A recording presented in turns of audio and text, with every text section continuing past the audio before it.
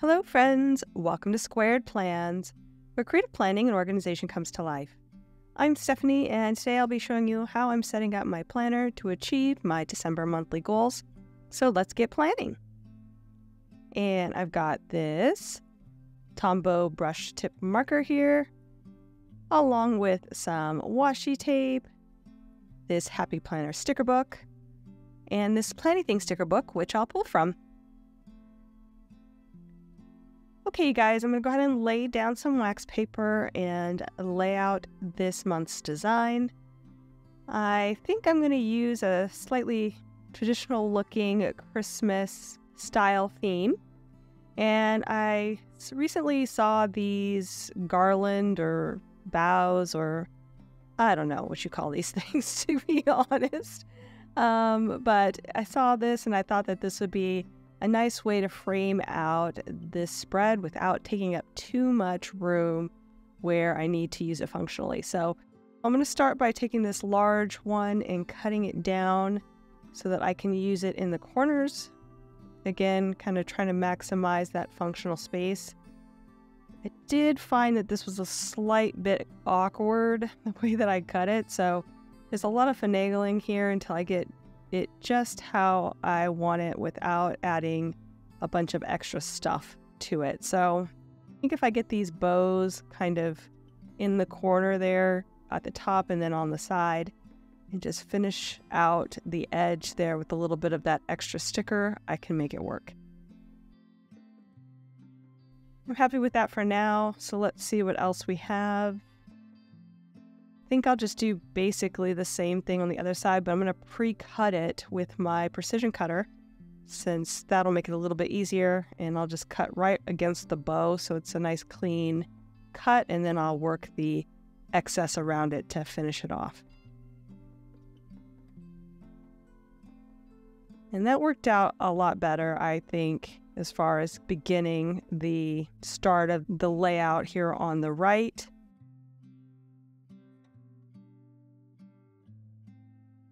And just kind of did the same thing with the excess to finish things off. Looking through the sticker book, see if there's anything else I want to bring in. And then I remembered I wanted to bring in some washi here at the bottom. Again, kind of low profile, so I have plenty of functional space. I also pulled my go-getter, I don't remember what this is called, Girl with Goals, I think.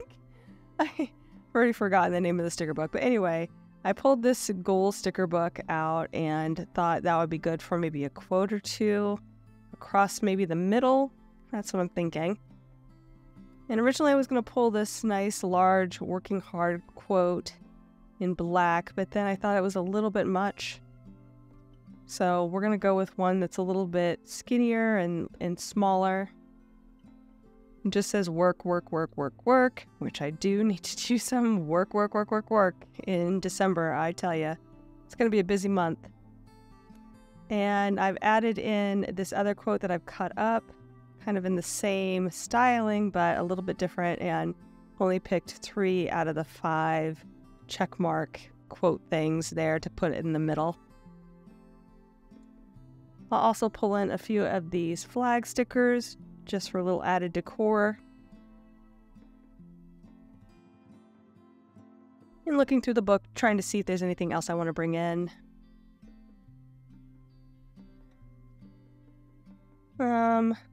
Let's pull in some color here for the right side.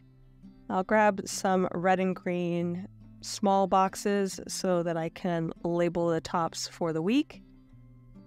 And was thinking maybe I would do something different than those flags, but maybe not. Maybe I'll add in some of this green washi that I didn't show in the beginning, but was included as a set with that red washi at the bottom. Maybe I can bring that in along the edges of some of the boxes as more of like a highlight line. We'll see. I'll cut it in half and then try to lay it in. I decided to go with the red in the middle and then use the green at the bottom because I felt like that was a nice balance of green at the top and green at the bottom with the red in the middle. that was definitely, I think, a good decision in the end. However, I cut this washi really wonky, so I'm doing some adjustments on some of them to try to make them look a little bit more symmetrical. And there you can see how the green washi will look at the bottom, but we'll just go ahead and do that straight on the paper. I like this. Let's go ahead and move things over. We'll start with this upper corner.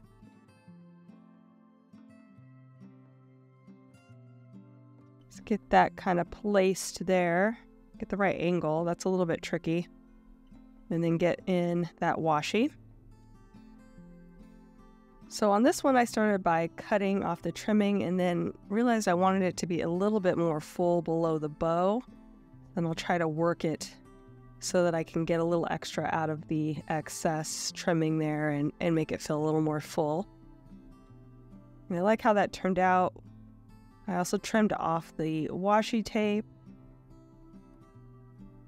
And now we'll add in the quote and then the second washi here down below, trimming it with my precision cutter there, just right on the sheet.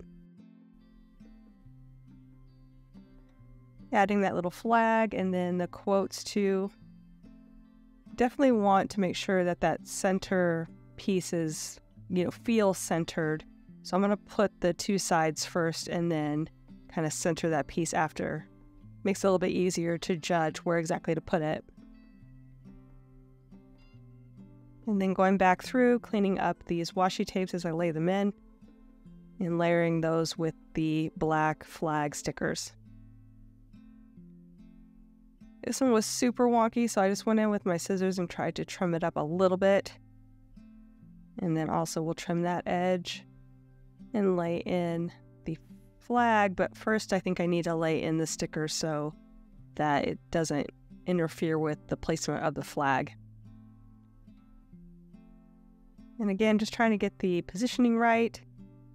We'll trim it and try to reuse those excess pieces, complete things.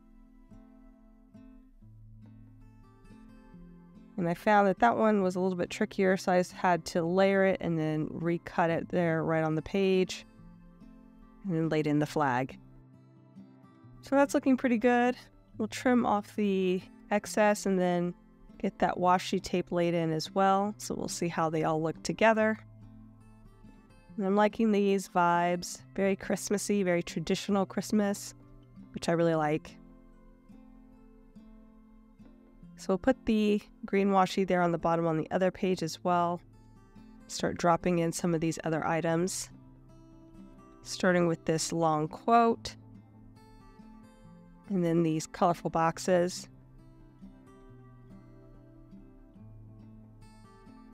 Again, we'll have to lay in the background sticker here first before we lay in the top boxes. I trimmed off a little bit of excess of the clear sticker there because I am overlapping in some of the functional space. That way I can at least get as close to the sticker as I possibly can when I'm writing without it being a big gap between where I can write and where the sticker design actually starts.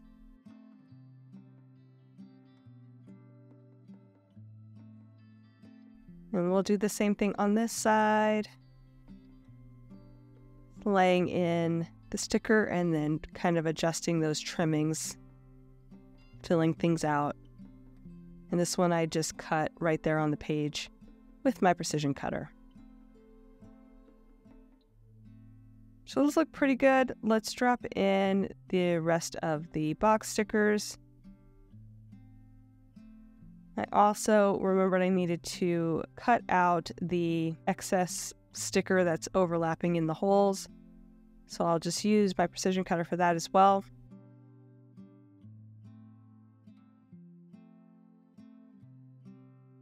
And I did 3 of them, and I was like, oh yeah, that's it. I don't know what I was thinking, but I was like getting ready to move on, and then I realized, oh yeah, I forgot one. I will go back and do that right now.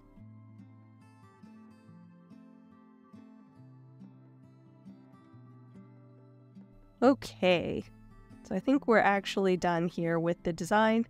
So next we're going to move on to filling in my monthly goals. I just went ahead and numbered the goals for a little bit of aesthetics, really. The numbers really are arbitrary. And then I'm going to label the sides with the type of goal that each box is going to hold.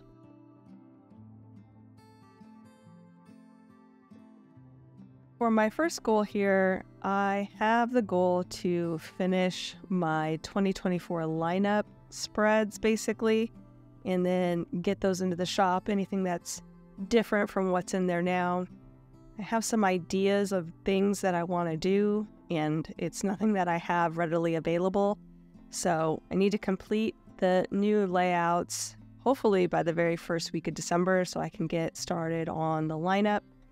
And then list the items in the shop the following week, the second week of December. Things are going to start to get really crazy the closer we get to the end of the month, so the sooner I can get that done, the better. Also, I want to spend 5 or more hours per week on that production, and then I need to work on focus days of Wednesday and Sunday so I can maximize my time. Next, we are going to, again, kind of focus in on my progress with my typing speed. I just want to maintain this month. I've found that if I don't practice every day or like every other day minimum, that I definitely start to lose the muscle memory. So I want to continue the outline of the course that I have and try to perfect the skills. Also, I want to spend 3 or more hours per week on practice, and this time I'm going to aim for 30-minute segments daily. So breaking it up in just 30 minutes a day, but spread that out throughout the week so that I don't lose that muscle memory. And then at the end of the month, I will do a test just to see if I was able to maintain that 35 words a minute. And then for my next goal, which is my health goal, I'm going to try to maintain or lose weight if things go perfectly through nutrition. And then at the end, I added and exercise, but I'm going to be focusing mostly on nutrition. So I've been doing 1 meal a day fasting for quite a while now, and that's been going really good, but I'm going to try to do an extended fast this month. I also need to move more, so I'm going to add that in that exercise bit. So we'll do that. Also, I need to focus in on eating more veggies and protein and cutting out the bread and sugar. It's going to be a hard time of year to do that, so I will give myself grace if that doesn't all work out, but that'll be the plan. And then also focusing more on clean eating. And finally, we have a self-care goal, which is to try to enjoy this holiday season and take time away from work. It's going to be hard since I do want to do a lot more at the end of the month as far as videos, but I also don't want to, just get too caught up in work. So I'm going to schedule some holiday events and activities throughout December, compress work days, hopefully, and try to build in more free time through those compressed hours and days. And then continuing my weekly friend and family time blocks so I don't neglect that social aspect either. Okay, so we're on to the weekly task area, and I'm just going to go ahead and set up the week spans here on each of the 4 boxes.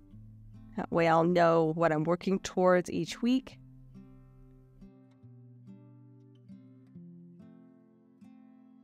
And now I'll start laying in week 1, looking at the goals we just set. I have to complete those 2024 layouts.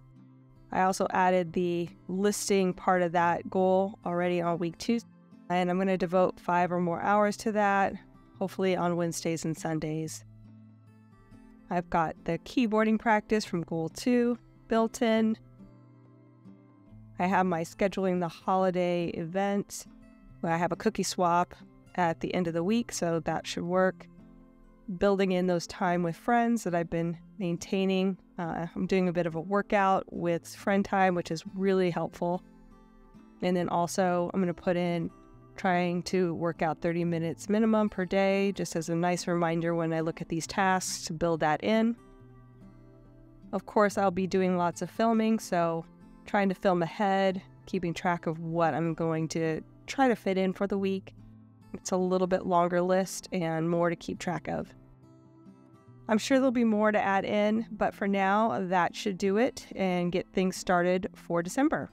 So I hope you enjoyed this video. If you did, please give it a thumbs up down below. Also, too, go ahead and leave me a comment if you'd like to get in touch, and think about subscribing to my channel if you haven't already, if you'd like to see more of my videos. Thanks so much for watching. I really appreciate it, and we will see you next time. Bye!